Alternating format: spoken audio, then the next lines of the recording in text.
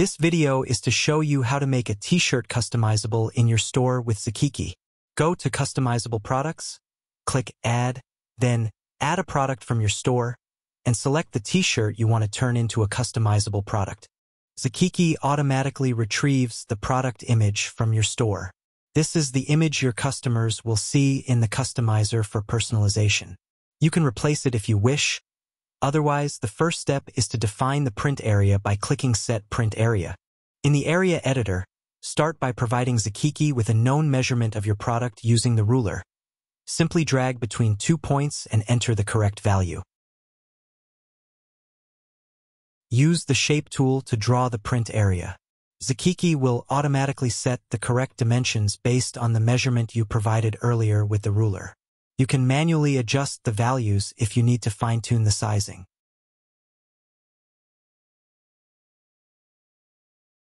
Once saved, you'll return to the main area where you can add more sides of the product if needed. In this case, we're also adding the back of the t-shirt. Give the new side a name and upload the corresponding product image. Now, you need to set a print area on the new side as well. You can define different dimensions and a different area than the first side. You can also add multiple print areas on the same side if needed, and you can do this on any side.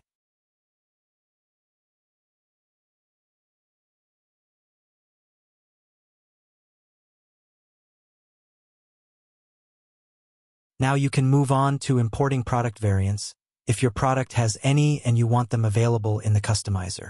This lets customers switch between variants while customizing. You can import all attributes or just specific ones, depending on what should be shown. For example, you might skip attributes that don't affect appearance or print area size.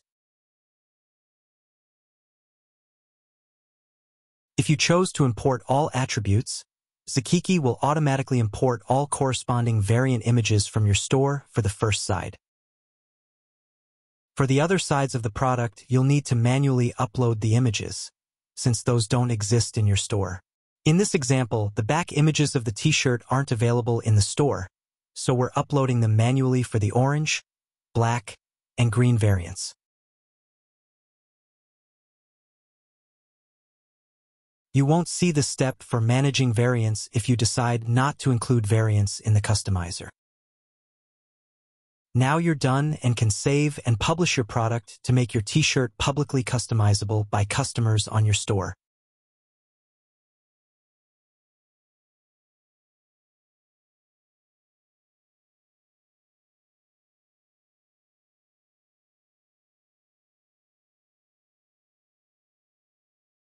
On your store, the t-shirt product page will now display a Customize button. When customers click it, they will enter the visual product customizer to personalize the t-shirt. In the customizer, the t-shirt has exactly the structure you created in the back office. 2 sides, front and back, for the 3 color and size variants.